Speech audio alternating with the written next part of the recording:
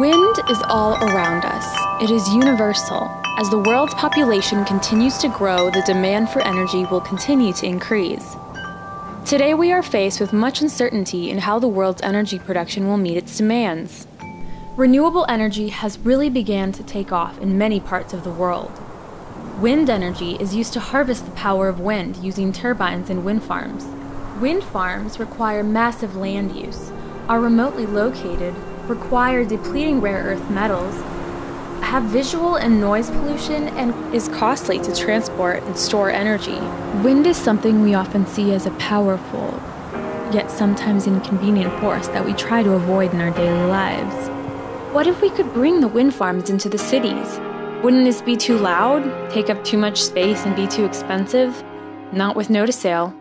Notusail coatings consist of an inner piezoelectric material that is made from barium titanate using supercritical fluid synthesis. This material is then encased in recycled polymer to give structure to the coating.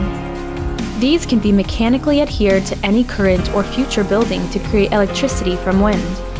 By bringing the wind farm into the city with Notusail, we are able to drastically reduce the critical material use, eliminate the need for thousands of miles of electrical cables, and give high-value application to end-of-life polymers.